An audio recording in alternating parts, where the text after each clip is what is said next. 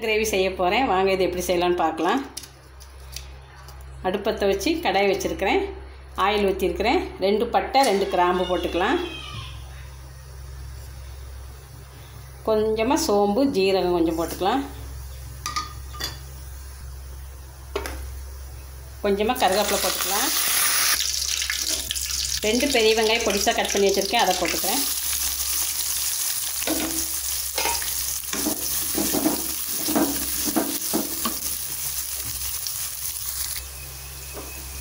வெங்காயம் வதங்க கொஞ்சம் உப்பு போட்டுக்கலாம். வெங்காயம் வதங்க உப்பு போட்டால் கொஞ்சம் சீக்கிரம் வெங்காயம் வதங்கிடும். வெங்காயத்தை நல்லா வதக்கிக்கணும். இப்போ வெங்காயம் வதங்குறதுக்குள்ளே 3 தக்காளி பொடிசாக கட் பண்ணி வச்சுருக்கிறேன். 8 முந்திரி எடுத்து வச்சுருக்கிறேன். இதெல்லாம் நைஸாக அரைச்சிக்கலாம். தக்காளி அரைக்கும்போது 6 பல் பூண்டு, கொஞ்சமாக இஞ்சி, அதையும் தக்காளியோடு சேர்த்து அரைச்சிக்கலாம். இப்போ வெங்காயம் நல்லா வதங்கிடுச்சு. வெங்காயம் இந்த அளவுக்கு வதங்கணும், அப்போ தான் கிரேவி நல்லா டேஸ்ட்டாக இருக்கும். எந்த பிரியாணிக்காகட்டும் இந்த மாதிரி கிரேவிக்கு தக்காளி எடுத்து கொட்டிடலாம். இப்போ நல்லா வதக்கிக்கலாம். இந்த தக்காளி நல்லா வதங்கணும். முந்திரி ஆப்ஷனல் தான், உங்களுக்கு தேவைன்னா போடுங்க, வேண்டான்னா விட்டுருங்க. இப்போ நல்லா கலந்து விட்டுக்கலாம்.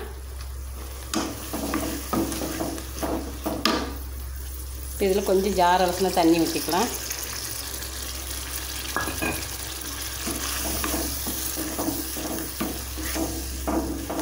இப்போ தக்காளி இஞ்சி பூண்டெல்லாம் நல்லா வதங்கணும். இப்போ மசாலா நல்லா வதங்கிருச்சு. தக்காளி நல்லா வதங்கிருச்சு. நல்லா வதங்கி எண்ணெய் தெளிஞ்சு வந்துருச்சு. இப்போ இந்த அளவுக்கு நல்லா வதங்கினா போதும். இப்போ எடுத்து வச்சுருக்க மசாலா எல்லாம் போட்டுடலாம். 2 ஸ்பூன் மல்லி, 3/4 ஸ்பூன் மிளகாத்தூள் கம்மியாக தான் போடுறேன். நம்ம கடைசியில் பெப்பர் பொடி போடுவேன். 1 ஸ்பூன் கடலை மாவு, 1/4 ஸ்பூன் மஞ்சள் பொடி.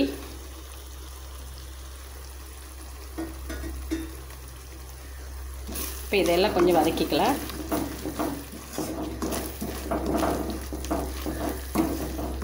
கடலை மாவு திக்னஸ் கொடுக்குறதுக்காகவும் டேஸ்ட்டும் நல்லாயிருக்கும். கொஞ்சம் டிஃப்ரெண்ட்டாக டேஸ்ட்டாக இருக்கும். இப்போ நல்லா வதங்கிடுச்சு. இதில் ஒரு 1/2 ஸ்பூன் கரம் மசாலா பொடி போட்டுக்கலாம். நான் இப்போ போட்டிருக்க பொடி எல்லாமே வீட்டில் அரைச்சது தான். மஞ்சள்தூள், மல்லித்தூள், மிளகாத்தூள், கடலை மாவும் கூட நம்ம கடலை பருப்பை நல்லா கழுவிட்டு வெயிலில் காய வச்சு அதுவும் கூட நம்ம வீட்டில் அரைக்கிறது தான். இந்த மாதிரி எல்லாமே நம்ம வீட்டில் அரைச்சி செய்யும்போது அது டேஸ்ட்டே நல்லாயிருக்கும். இப்போ நல்ல வெயில் அடிக்கும். இந்த வெயில் டைமில் நீங்கள் எல்லாமே மஞ்சள்லாம் வாங்கி, கொம்பு மஞ்சள் வாங்கி நல்லா வெயிலில் காய வச்சு நம்ம வீட்டிலே அரைச்சிக்கலாம். எந்த கலப்படம் இல்லாமல் நம்ம வீட்டிலே அரைச்சிக்கலாம். இந்த மாதிரி வீட்டில் அரைச்சி செய்யும்போது நம்ம உடம்புக்கும் நல்லது, டேஸ்ட்டும் நல்லாயிருக்கும். இப்போ எல்லாம் நல்லா வதங்கிருச்சு. இப்போ தேவையான அளவு தண்ணி ஊற்றிக்கலாம்.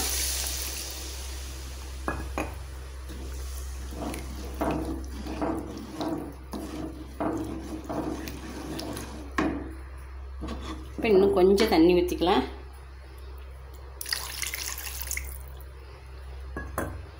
நான் ஏற்கனவே இந்த மல்லிப்பொடியெல்லாம் நான் அரைச்சது எப்படின்னு போட்டிருக்கிறேன். என்னோடய வீடியோவில் பாருங்கள். மல்லிப்பொடி அரைக்கிறது, பிரியாணி பொடி அரைக்கிறதெல்லாம் போட்டிருக்கிறேன், பாருங்கள். இன்னும் கரம் மசாலா தான் போடலை. தீர்ந்ததுக்கப்புறம் நான் ஒரு நாள் போடுவேன், பாருங்கள். இப்போ தேவையான உப்பு போட்டுக்கலாம். ஏற்கனவே கொஞ்சம் உப்பு போட்டிருக்குது.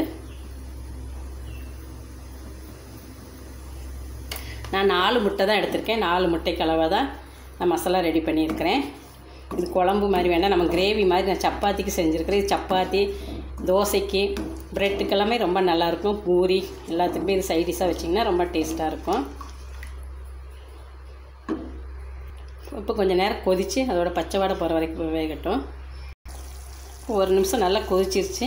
இப்போ முட்டையை போட்டுக்கலாம். முட்டையை இப்படி நடுவில் கீத்து போட்டு வச்சுருக்கேன். எல்லா பக்கமும் இந்த மாதிரி கீத்து போட்டு வச்சுருக்கிறேன். இப்போ எடுத்து போட்டுடலாம். முழுசாக போடனாலும் போடுங்க, பாதியாக கட் பண்ணி போடனாலும் போட்டுக்கலாம். இப்போ நல்லா மிக்ஸ் பண்ணி விட்டுக்கலாம்.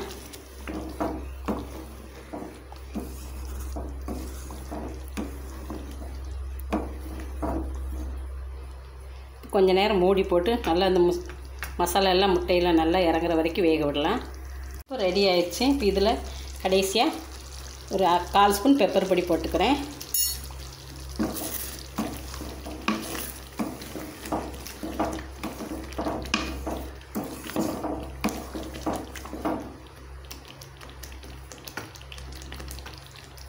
கொஞ்சமாக கஸ்தூரி மேத்தி போடுறேன். இந்த கஸ்தூரி மேத்தி வெந்தயக்கீரை தான். உங்கள்கிட்ட கஸ்தூரி மேத்தி இல்லைன்னா பரவாயில்ல, நீங்கள் எப்போது கடைக்கு பண்ணிங்கன்னா கீரை வாங்கும்போது வெந்தயக்கீரையை வாங்கி நல்லா க்ளீன் பண்ணிவிட்டு கழுவிட்டு வெயிலில் காய வச்சு எடுத்து வச்சிட்டிங்கன்னா அதுதான் கஸ்தூரி மேத்தி. நான் இப்போ அப்படி தான் பண்ணி வச்சுருக்கிறேன். இப்போ நல்லா வெயில் அடிக்குது. கீரை வாங்கி ஒரு கட்டு வாங்கினீங்கன்னா ரொம்ப வரும். நல்லா க்ளீன் பண்ணிவிட்டு கழுவிட்டு வெயிலில் காய வச்சு 2 நாள் காய வச்சிங்கன்னா போதும், நல்லா காஞ்சிடும். அதுக்கப்புறம் நம்ம டப்பாவில் போட்டு இந்த மாதிரி கிரேவி செய்யும்போது சிக்கனுக்குலாம் லாஸ்ட்டில் இந்த மாதிரி போட்டிங்கன்னா நல்லா டேஸ்ட்டாக இருக்கும். சிக்கன் கிரேவி, மட்டன் கிரேவி, இந்த மாதிரி முட்டை கிரேவிக்கெல்லாம் போட்டிங்கன்னா நல்லா டேஸ்ட்டாக இருக்கும். இருந்தால் போடுங்க, இல்லைன்னா விட்டுருங்க. இப்போ ரெடி ஆயிடுச்சு.